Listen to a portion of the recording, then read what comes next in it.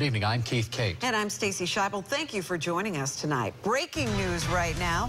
A Clearwater woman arrested after using a cell phone stun gun in a road rage incident. The victims, two high school students. It happened in a parking lot along Gulf to Bay Boulevard near Belcher Road.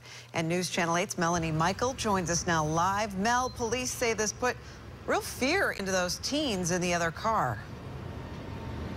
Certainly a scary situation, Stacy. Good evening to you. The details of this case are still coming in, but here's what I can tell you so far. This happened during rush hour right here along busy South Belcher Road, and the woman in question who was arrested, she used a cell phone stun gun that looks exactly like my iPhone. I mean, it's a dead-on, spot-on, complete similarity, and this is exactly what she used, they tell us. Now, I want to show you her mugshot. Her name is Ashley Hatfield. She's 23 years old, and detectives say that she became so angry in traffic that she went after two teenagers, an 18-year-old high school student and the girl's friend. This woman is accused of, again, being so angry in traffic, following them here to a PDQ parking lot, taking out her cell phone stun gun and pointing it in those students' faces. We're talking about teenage girls sitting in the front seat of their car, and this woman, again, accused of putting her cell phone stun gun in their faces. Now, back here live on South Belcher Road, this, as you know, is a very, very busy area during rush hour traffic. So